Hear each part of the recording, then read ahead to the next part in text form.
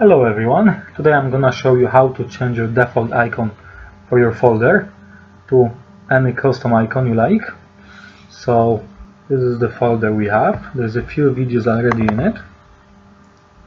So let's open the Google Chrome, my web browser, and we'll type, for example, icon youtube.ico and then click enter. Now we go to graphics, pictures, and let's pick any icon. We will pick this one. Now we have to click here, show picture, and now you can see our picture was downloaded.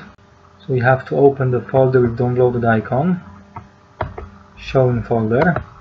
We're gonna move the icon down the desktop, and once again from desktop to our folder we look into customize. And once the icon is in the folder, it doesn't have to be, but it's much easier in future, believe it or not, when the icon is in the folder.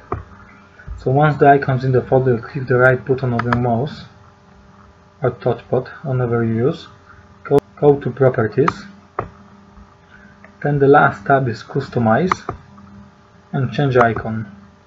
Now we have to click browse, and here we are. Our icon was in the video folder which was on the desktop, so make sure it's the desktop here.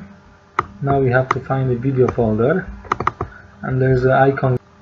Click twice, then OK, and apply, and then OK.